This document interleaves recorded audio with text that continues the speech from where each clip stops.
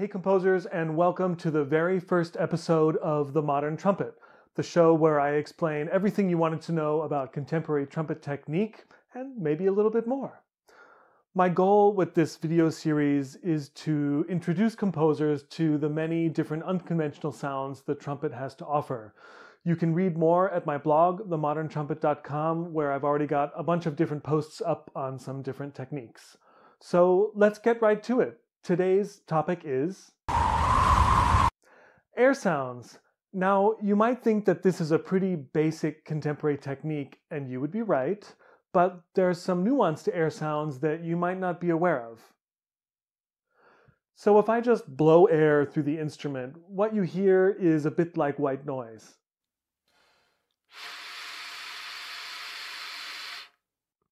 But once I start moving the valves, you'll notice that the sound is actually pitched.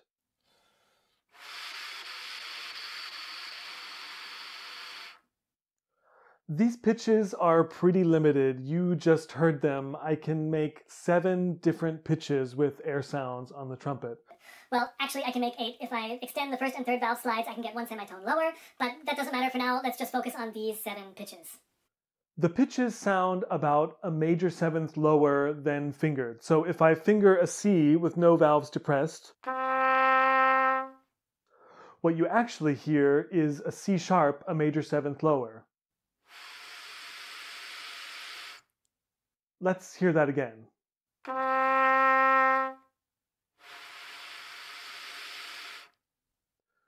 So I tend to perceive the pitch as being a half step higher in the same octave and not a major 7th lower, but it doesn't really matter.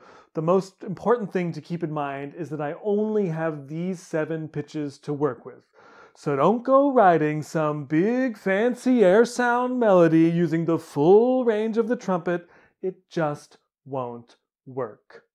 So we've talked about range, let's talk about dynamics. Now in the video, the sounds might come across as being pretty loud. I've got some microphones here and stuff, but in real life, they're not really loud at all. So keep that in mind when combining these sounds with other instruments or in an ensemble setting. So there is something I can do to make these sounds a little bit more audible. If I keep some distance between the embouchure and the mouthpiece, I can get the sounds a bit louder.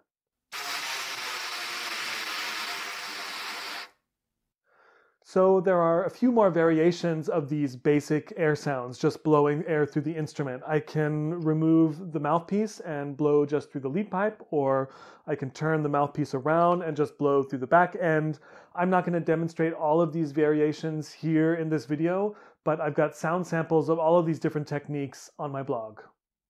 So we talked about range, we've covered dynamics. Let's move on to some different sound colors. You can spice up your air sounds by adding different consonant or vowel sounds to them.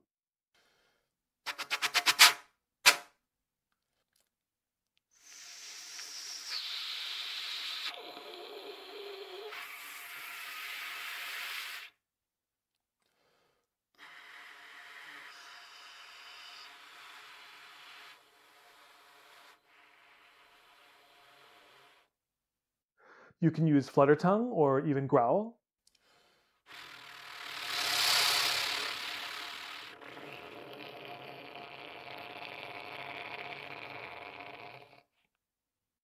One of my favorite effects with air sounds is using half valve. So by slowly depressing the valves only partially and blowing through the instrument, I can get this really weird modulating air sound. It's pretty cool.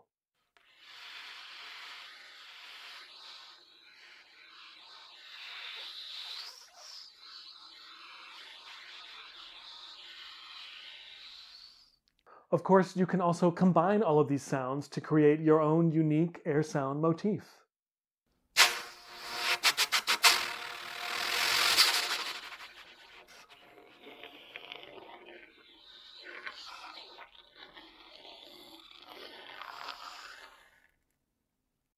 So there you have it. I hope this gives you a better idea of how to write for air sounds on the trumpet. If you want to know more, head over to my blog where I go into a bit more detail on these techniques and also give you some tips on notation. The link is in the description. Thanks for watching, and don't forget to support your local trumpet player.